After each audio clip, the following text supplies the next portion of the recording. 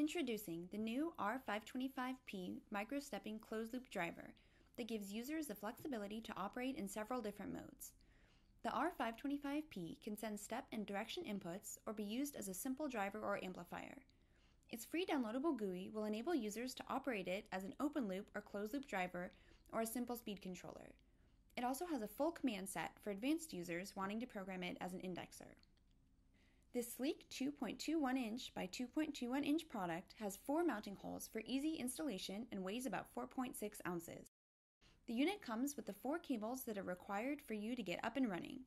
These cables are used for connecting your bipolar Lin Engineering step motor, a single-ended optical encoder for closed-loop control, a mini USB cable for GUI controls, and a 12-pin cable used for main power, step, direction, disable inputs, output signals, analog input, and for an RS485 communication line. To use the R525P as a simple open-loop driver, all you need is a suitable bipolar stepper motor connected along with a main power supply between 12 to 48 volts DC. Then you just simply connect your mini USB cable from your R525P to your PC. It's that easy. To use the R525P as a closed-loop driver, simply verify the stepper motor is mounted with a single-ended optical encoder, initialize your encoder, and then you're ready to choose between the 3 available closed-loop modes: torque mode, velocity mode, and position mode.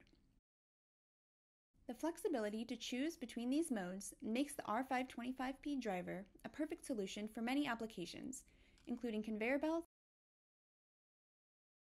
and medical peristaltic pumps. No matter if you are operating in open-loop or closed-loop mode, the R525P allows you the ability to connect to a potentiometer or any 0 to 5 volt DC signal in order to control the velocity, position, or torque. Thank you for watching. If you have any questions or would like more information about the new R525P Microstepping closed-loop driver, please feel free to contact us at sales@linengineering.com.